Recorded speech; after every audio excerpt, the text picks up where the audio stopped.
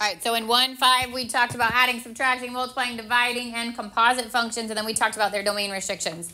These are all like based on your equations, but remember we also did them with graphs, so you definitely, that will also be on your test. You definitely want to review how to pull information from a graph. So number 1 literally just says find f plus g, but in the instructions it says make sure you include the domain restrictions. So the adding, we would simply just add those two expressions together. So I'd get 3x minus 1 plus x squared minus 4, and then I just put it in decreasing degree order and combine my like terms. So x squared plus 3x minus 5 is what you should get for the sum of those two. And then you want to include domain restrictions. So remember, if you're adding, subtracting, multiplying, or dividing, then anything that's part of an original restriction, if you use it again, gets pulled down, and then you have to look at your answer and see if there's anything new. Nothing in my restricted my original f of x or g of x, right? And then we didn't introduce anything here. So the domain here is negative infinity to positive infinity. When you go to 2, now you're subtracting. So 3x minus 1 minus x squared minus 4 means that minus is going to go to both. So 3x minus 1 minus x squared plus 4. And I get negative x squared plus 3x plus 3. And again, no domain restriction from the beginning. Nothing new got added. So my domain is negative infinity to positive infinity. Good so far? Okay.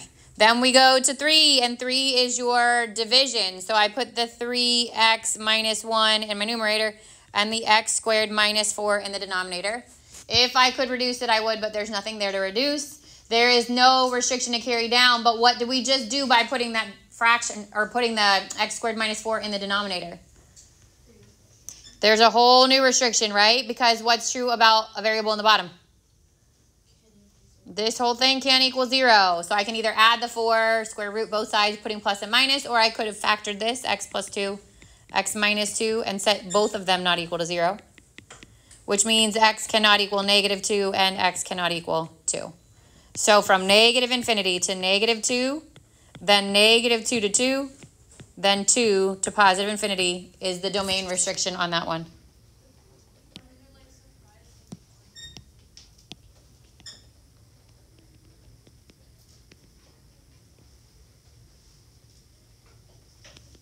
Questions? All right, and then 4 and 5. So if these were, like if there was a variable in there, then remember that the restriction is the whatever's on the inside, that if that has a domain restriction from the initial, we bring it down, and then we look at the answer. There's a value here, so it's not like there's an x there. We're not going to ever introduce something new because there's no x there, but you do want to think about your domain restriction from the beginning. Again, with composite or the f open dot g or g of f, whatever it is, you always look at the second variable. So in 4, I'd be worrying about g. If there was a restriction on g, I'd carry it down. In 5, I'd be worrying about f. If there was a restriction on f, I'd carry it down. Neither of that is happening this time, so I'm just going to plug in. So I'm going to go g of negative 1. So into g, I plug in my negative 1. And I get 1 minus 4, which is negative 3. And then I'm going to find f of negative 3. So now I plug it into the f. And I get 3 times negative 3 minus 1, or negative 9 minus 1, which is negative 10.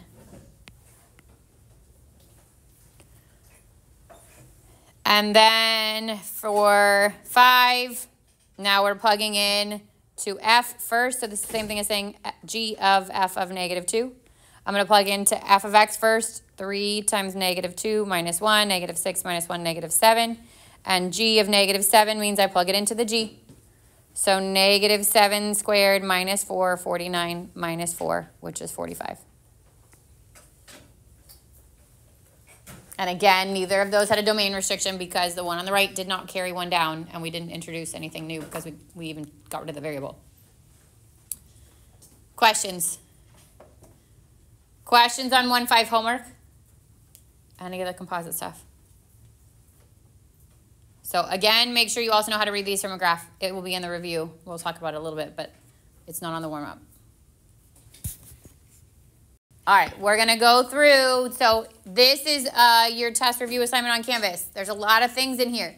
The purple thing is what I had you take notes of because obviously the Wi-Fi is down. But this is a note. If you want to open it into Notability, you can edit it. I post it as a note because it's my handwriting. It's not like I typed it. So if you want to change the color, move things around, whatever it is, that's editable.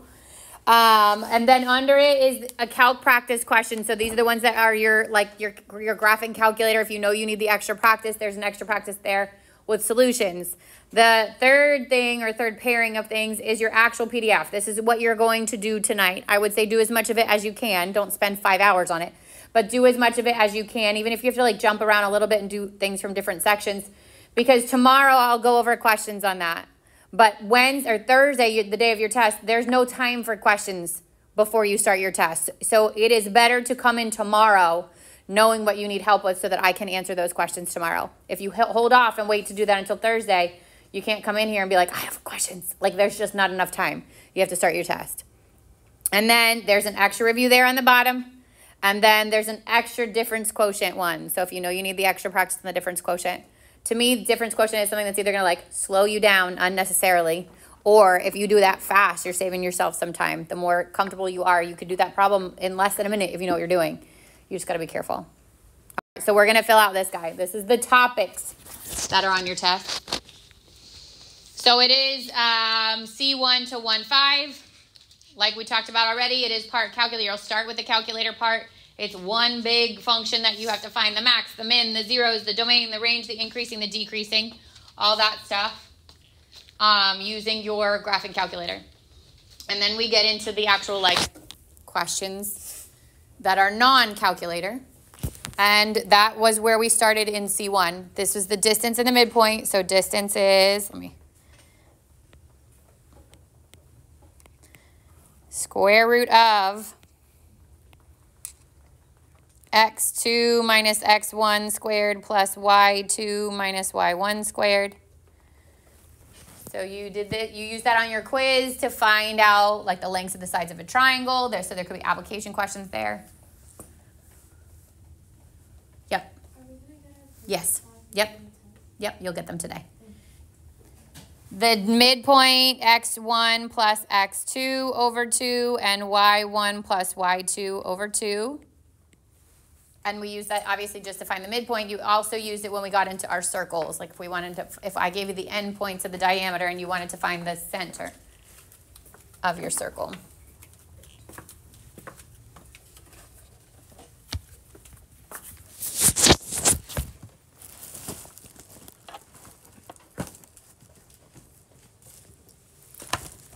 Okay, in C2, we did intercepts and symmetry, and we even graphed in C2 before we got into specific functions. So your x-intercepts, we plug 0 in for y, and your y-intercepts, we plug 0 in for x. Make sure these are in coordinate point form. You're not listing these. These need to be in coordinate point form.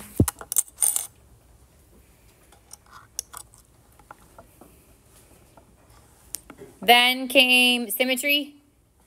So to test for x-axis symmetry, we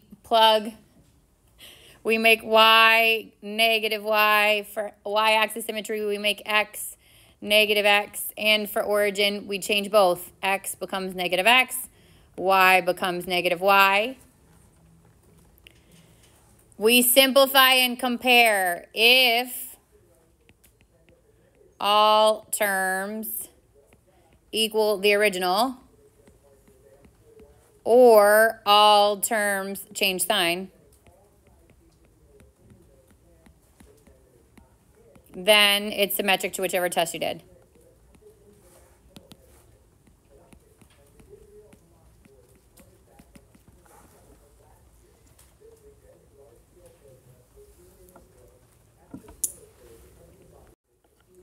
And then in C2, we also did the equations of the circle. So our standard form of our circle is x minus h squared plus y minus k squared equals r squared, where your center is hk, your r is your radius. And I could ask you to find the equation of a circle. Either I can give you the center and a point on the circle, we plug that in as the hk, the xy, or I could give you the end points of the diameter where you'd have to find the midpoint, which is your center, and then plug in the center, and a coordinate point would be the way I would recommend you do it.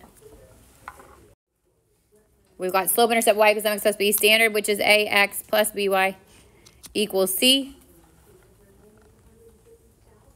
And for this one, our shortcut is negative a over b is your slope. So if I give you something in standard form, it's easy to take the slope out of it, negative a over b. Remember, if it is standard form that the x and the y have to be on the same side, they all have to be whole numbers.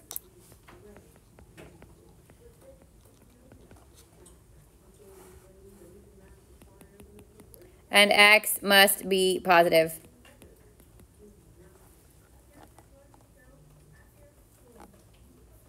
So I could say, like, here's the slope and the point that it passes through. Find the equation of a line in standard form, okay? If it doesn't say, then the default is slope intercept, y equals mx plus b. And then the last one is point slope. This is y minus y1 equals m times x minus x1. And for that one, we plug in x1, y1, the slope, and then solve for y.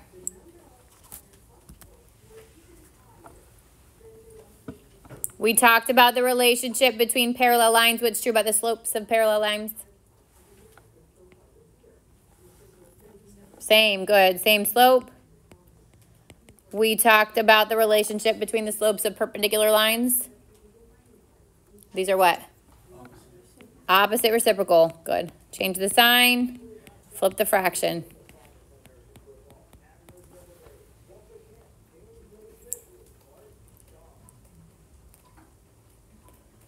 So with these, I could ask you for the equation of a line if I gave you a point and slope, if I gave you 2 points, if I gave you a point and the equation of a line that's parallel to it, or equation and the line that's perpendicular to it.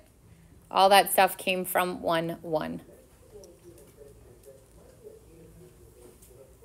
Still good? All right, then came 1-3 and 1-2. I mean, 1-2 and 2-3 I put together because it was a lot of the function stuff and some of it overlapped. So if I gave you something and I asked for you to tell me if it's a function, there could be 3 different ways. One is as points, okay? X cannot repeat.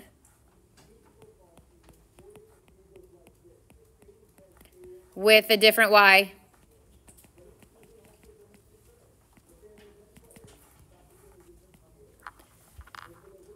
From an equation, y cannot be raised to an even power.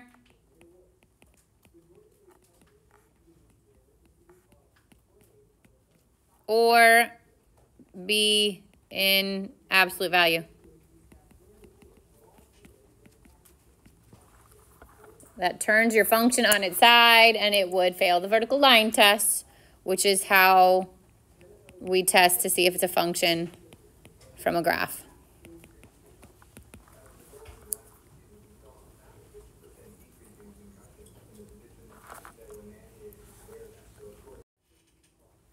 All right, then we got to piecewise functions. And again, some of it was in 1-2 and some of it was in 1-3. Piecewise functions, if I gave you the function, you'd have to answer a question like, what is f of 3? Or what is f of 2? You'd have to use your graph.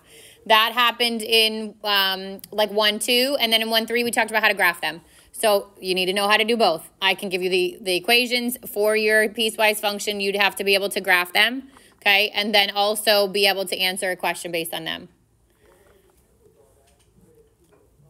Then in 1-2, we did domain of an equation. Remember, it is all real numbers, negative infinity to positive infinity, except if there's a variable in the bottom, if there's a variable under the square root, or the combination of the two.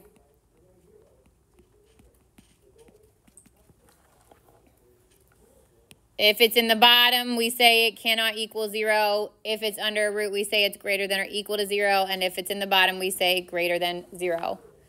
And if there's 2 restrictions, we have to figure out what's overlap. So that's when sometimes it's easier to plot that on your number line. And these you will answer in interval notation. So domain, range, from a graph, domain from a function, increasing, decreasing behavior, all of those are going to be in interval notation.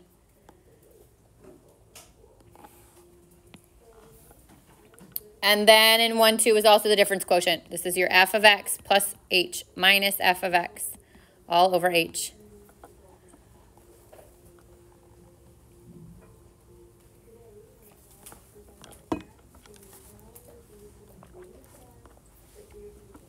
Again, in the beginning, it's like complicated, but if you practice that like 4 or 5 times, that should be easy.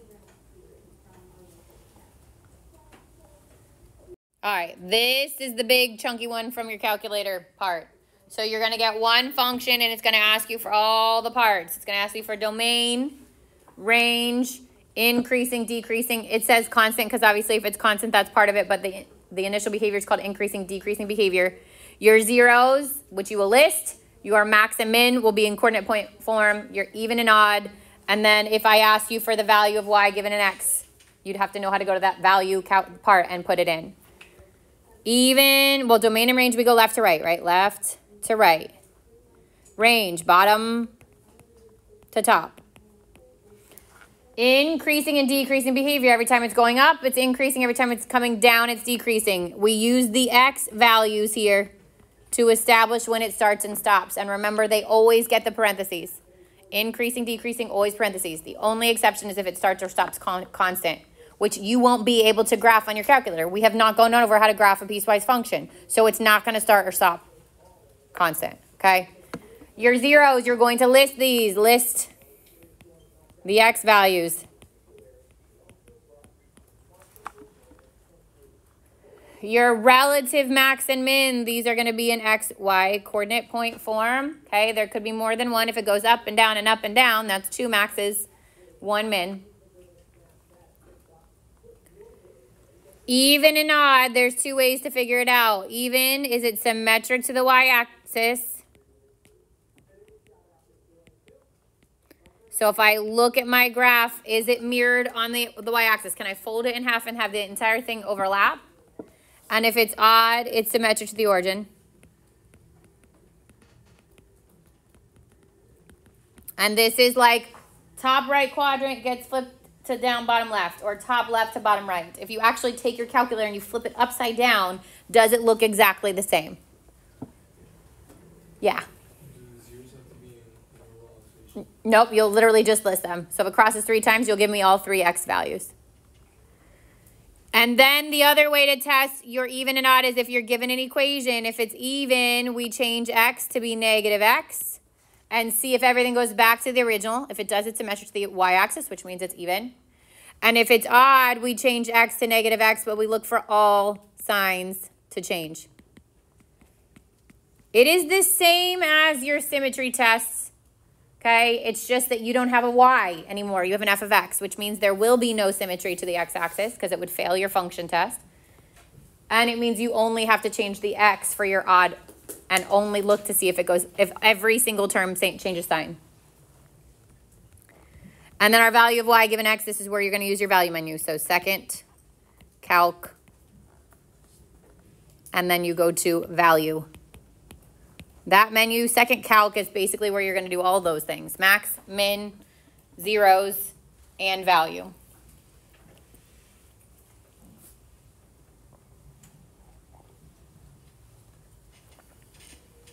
Questions on any of that stuff?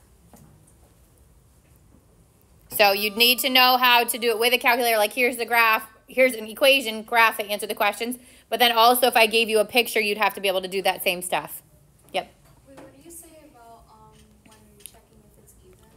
So even is it symmetric to the y-axis?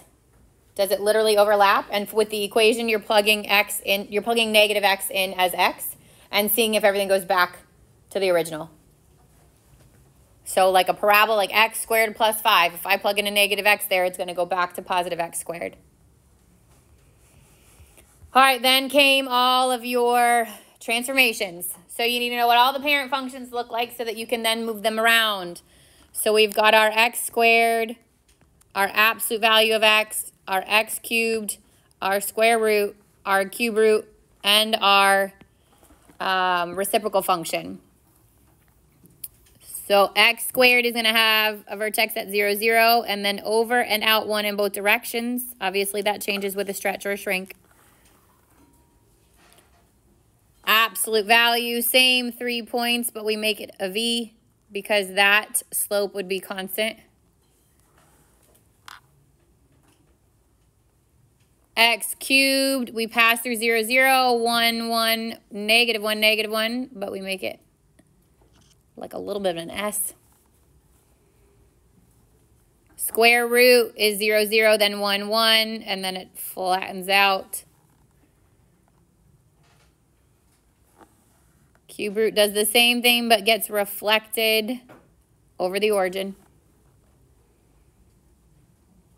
And the reciprocal function is top right corner, bottom left corner, quadrant 1 and quadrant 3, with an asymptote passing through both axes.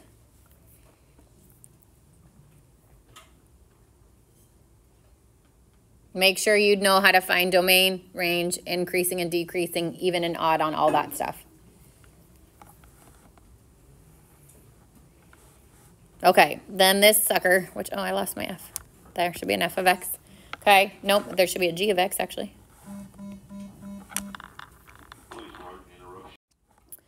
All right, the plus and minus all the way at the front is your reflection over the x-axis. So it flips it upside down.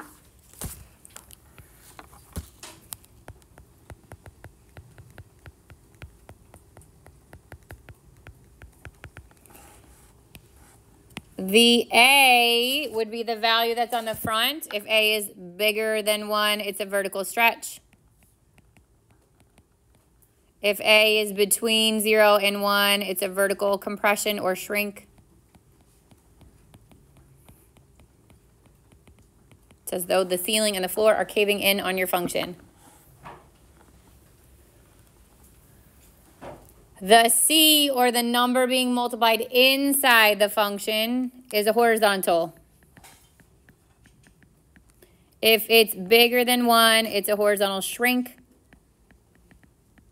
If it's in between 0 and, oh, that's a C, not an A. If it's in between 0 and 1, it's a horizontal stretch.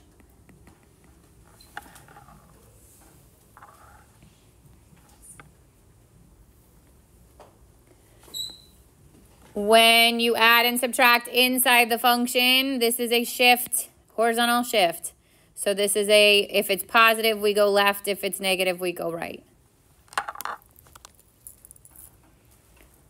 And then last but not least, all the way at the end is your B. And this is your vertical shift. If this is up, if it's positive, it goes up. And if it's negative, it goes down. Oh, you need there needs to be a plus and minus in here too. Sorry. A plus and minus inside is a reflection over the y-axis. So if it was on that C or on the X directly inside the function, then it causes a horizontal flip. It goes over the Y. Up or down. Positive up, negative down. So you're going to get a multi-part where it says give the parent function, describe the translations or transformations, graph it, you could ask you for domain and range, could ask you even odd, like all those things can be asked on those kinds of things. So make sure you know how to do it. And then the flip of that, just like in the homework, is here's a picture, give me the equation. So you'd have to know from an equation, from the picture of a graph, what it is. If it's an absolute value that's pointing down but shifted left to something like that, I would know this is a negative absolute value plus 2, something like that, G of X. Okay. Is it upside down? Is it flipped over the axis? Is it shifted left or right? Is it shifted up or down? You won't get a stretch or a shrink on those. Yeah, no, we don't need to do that. But at least you'll get the ones that are like lateral moves. So no dilations, but the rest of it. Questions on those? Yeah. Is the test multiple choice or No, response? it's free response. All right, then 1.5 is where we started today. All those composite functions. So it could ask you to add, subtract, multiply, divide, or your f of g or g of x, okay? Remember the domain restrictions. Both carry down. And look for new. From the f plus, the f minus, the f times, and the f over. And then on the f of g, the open dot, only the second function carries down. and then look for new. So if I'm looking for f of g of x, I'm worried about g of x's initial restriction, and I'm worried about what is happening when I plug the g into f at the end. If it's g of f, then I'm looking for the parent domain for the f of x, and then of the 1 once we combine them.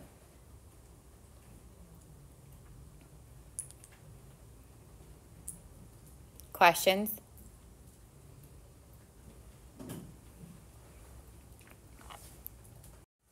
All right, test review assignments for me are like quiz review assignments. I'm giving you all the answers and they're already worked out, so you do not have to turn anything in. But it would be very foolish not to do a test review. Okay? It is open. I think I put Thursday as a due date just because that's when your test is, but I would say get it done as much tonight as you can so that tomorrow I can answer questions on it. And then tomorrow you can let me know, like if there's a specific area that you need some extra practice on, whatever it is, you just got to let me know. But you got to do some work tonight.